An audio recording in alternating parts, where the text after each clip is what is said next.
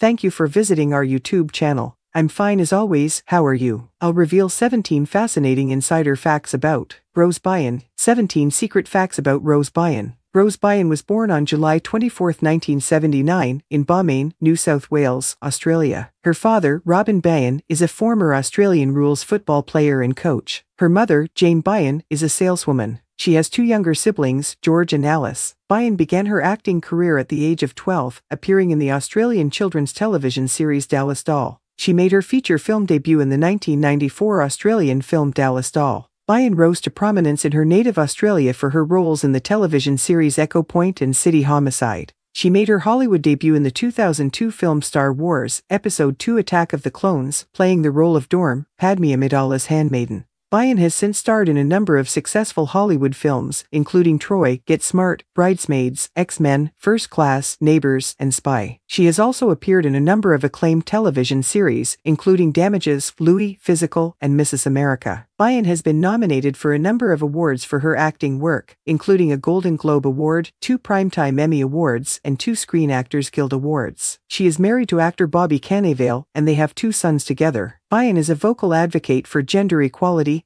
and women's rights. She is also a supporter of several environmental charities. Byrne is a talented musician, and she can play the guitar and the piano. She is also a skilled dancer, and she trained in ballet and jazz as a child. Byrne is a fluent French speaker. Thank you for watching. Love you all. See you in next video.